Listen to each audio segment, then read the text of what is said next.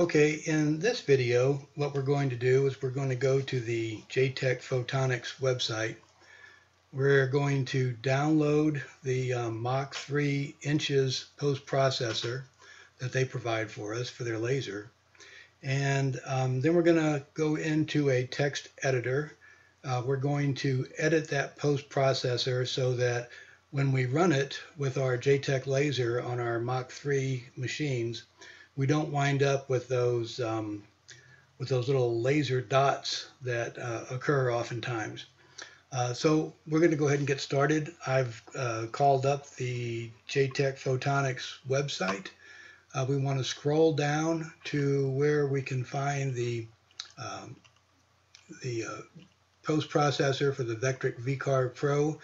On this particular screen, it's on the right-hand side. Depending upon your screen resolution, you may find this somewhere else on the home page of Vectronics, but it's there somewhere, at least it is as of October 2016. So you shouldn't have too much of a problem trying to find it. We're just going to click on that, and by clicking on that will take us to another page. Here is the Vectric VCarve Pro laser post processor page. If we scroll down, we can see that we have 6 options for different post processors.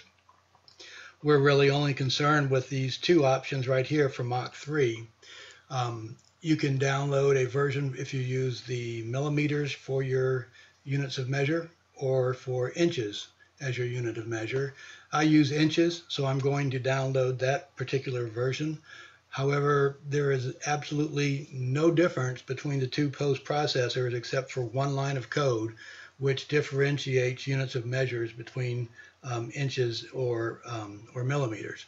So I'm going to go ahead and click on that. We're going to, that was pretty quick. We're going to download that. Okay, this is the post processor that we download from JTechPhotonics. It looks a little bit complicated if you haven't seen one of these before. It's only about 2 pages long, and it's not really that complicated. There are only about a dozen lines of code in this whole post processor that does our work for us.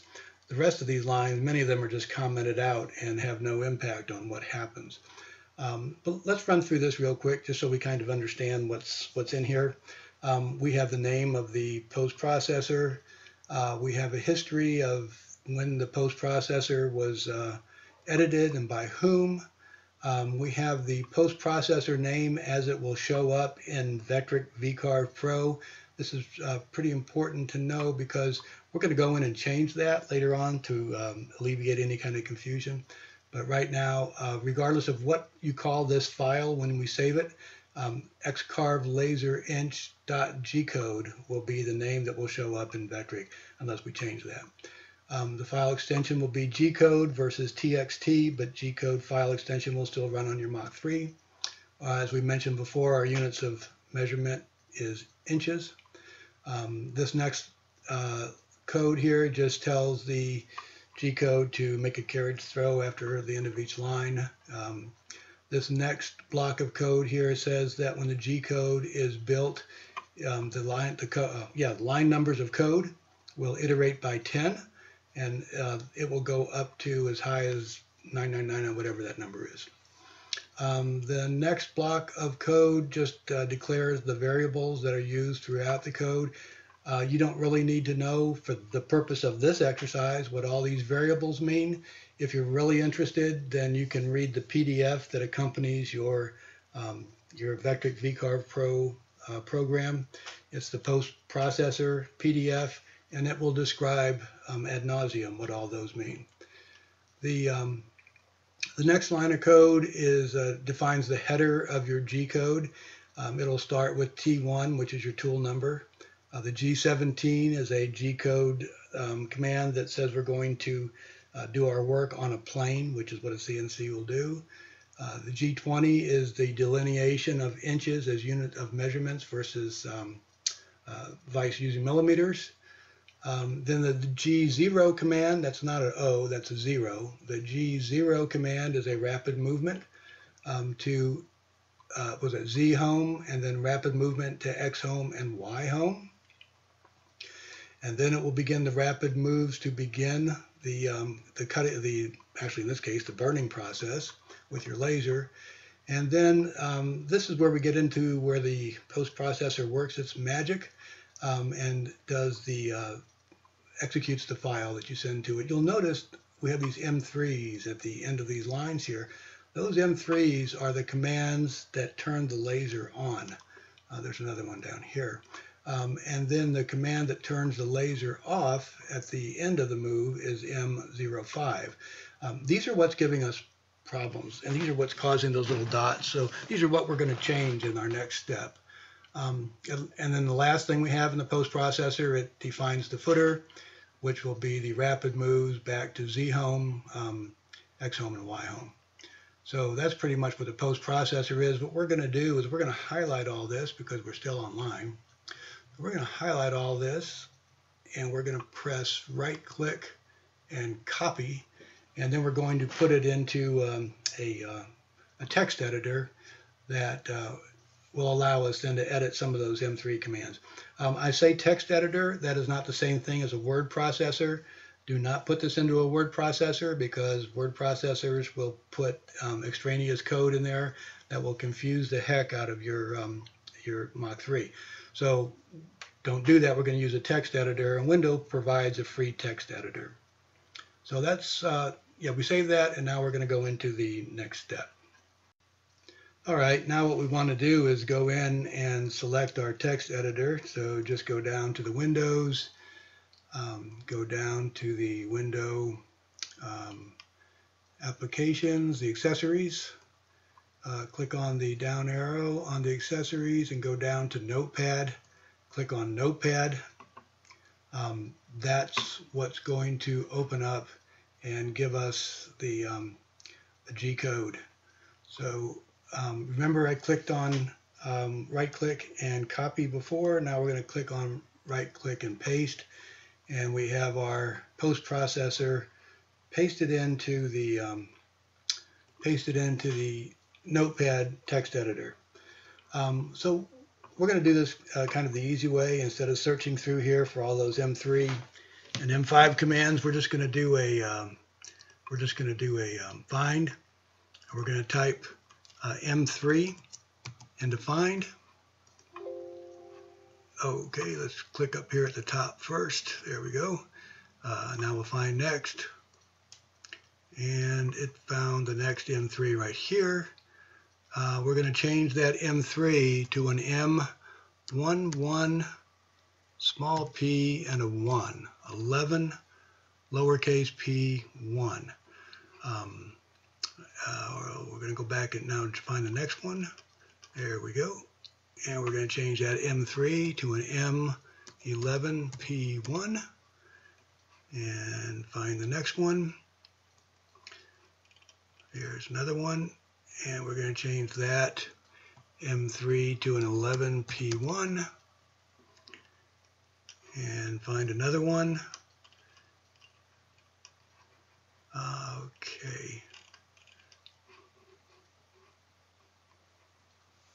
The only other M3 actually will be in the footer, and that's part of that M30 command. The M30 command just pretty much announces the end of the file. So we're not going to change that M3, but we are going to now look for an M03 in case somebody added an M03 versus an M3 command. No, there's no M03. M4 is also used to turn the laser on. So we'll see if there's an M4 in here. There's not. We'll go to an M04 and see if there's an M04 in here. No, there's not. And so last, we're going to look for the M5, which will be the command to turn the laser off. Okay, there's no M5. It doesn't surprise me, but there is an M05, which is the same thing. So yeah, we found it down here, and we're going to change that M05 to an M10 small p 1. So 10 lowercase p 1. And that, see if there's another one. No, there's not. Okay. That pretty much does the changes that we need to make, except for I told you in the last step that we're going to change this post processor name in VCarve Pro. We're going to change this to XCarve Laser Modified, and you can change that to anything you want. You can change it to Super Alien High Speed Doodah if that's what you wanted to change it to. But in this case, we're going to respect what the previous authors named this post processor, and we're just going to put in the fact that it is modified. So it will show up in VCarve Pro as an option for a post processor that will be named XCarve Laser Modified inch G-code. Okay, the next step is to save the post processor into the post processing folder of your VCarve software. So we want to go up to the upper right hand corner, hit File, Save As, come down to the C drive and go down to the Program Data folder. Just an FYI, the Program Data folder is a hidden file, a hidden folder. So if it's not visible in your directory, it means that you have your hidden files hidden, and you need to go in and uncheck that so that your hidden files will be visible. Depending upon what version of Windows you have, whether it's Windows 7 or 8 or 8.5 or 10 or whatever, just if you don't know how to do that, just Google how do I show my hidden files in Windows version, whatever number you have, and you'll get the instructions on how to do that on Google very quickly. And it's an easy thing to do, but just make your program data folder visible. And then once you go into program data, scroll down to Vectric, click the Vectric folder. VCarve Pro folder will show up. That holds all your legacy copies of VCarve Pro as well as your current one. Okay, so I see I have 8.5 and 8 and 7.5. We're going to use 7.5 because we don't want to have any compatibility issues. So we're going to stick this in our VCarve Pro 7.5 folder. You'll see in here there's a my_post_p folder for post processors. There's also one called post p. Do not, and I'll say again, do not stick your post processor in your my post processor folder. It needs to go into this post p folder. So we'll go into post p, and we're going to save this post processor as we're going to find it again quickly. So we're going 001. It's XCarve Laser Modified.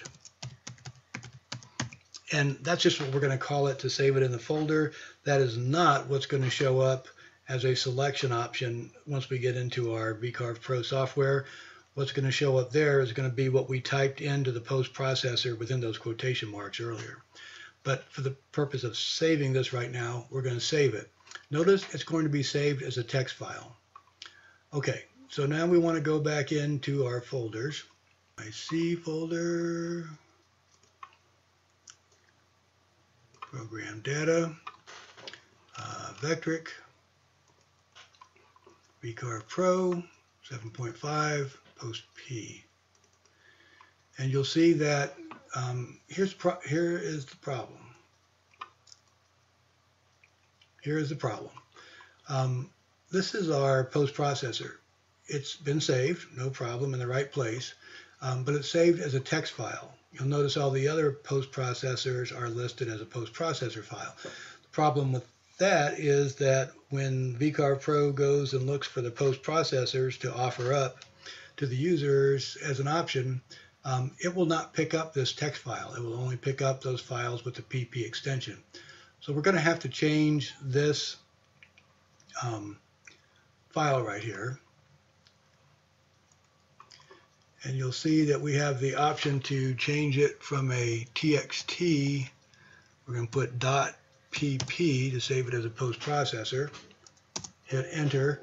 Windows types up a little, brings up a little warning. It says, you really want to do this? Yep, yes we do. Now notice that the Post Processor is now listed as a Post Processor file, and that will make it visible then in VCarve Pro. You have to do this. If you leave it as a text file, it just won't show up.